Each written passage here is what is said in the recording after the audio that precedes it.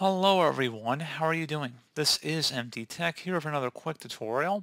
In today's tutorial, I'm going to show you guys how to resolve the remote access connection manager service is not working.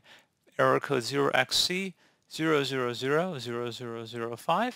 So this should hopefully be a pretty straightforward process here, guys. And without further ado, let's go ahead and jump straight into it.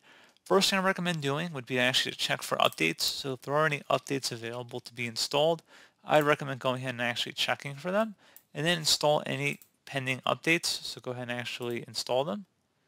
And that's just one thing I would suggest taking a look at here. Something else as well, after you're done checking for updates and if you restart your system and you're still having a problem, would be to open up the search menu, type in group policy. Best result, should come back with edit group policy. Go ahead and open that up. And you want to select underneath computer configuration, so the top section over here on the left, you want to double click on that corresponding administrative template folder. Just double click on it. Do the same thing for the Windows components folder, and then there should be a data collection and preview builds right here. On the right side, you want to locate where it says allow diagnostic data. Go ahead and double click on that.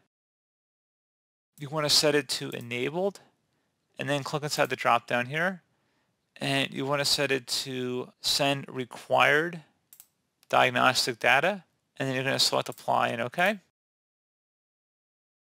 Close out of here. Open up the search menu and type in services. Best match, come back with services. Go ahead and open that up. And you want to locate the diagnostic policy service, and you want to stop it, and then you want to start it again,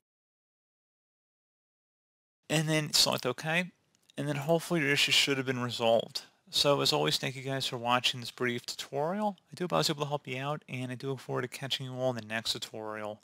Goodbye.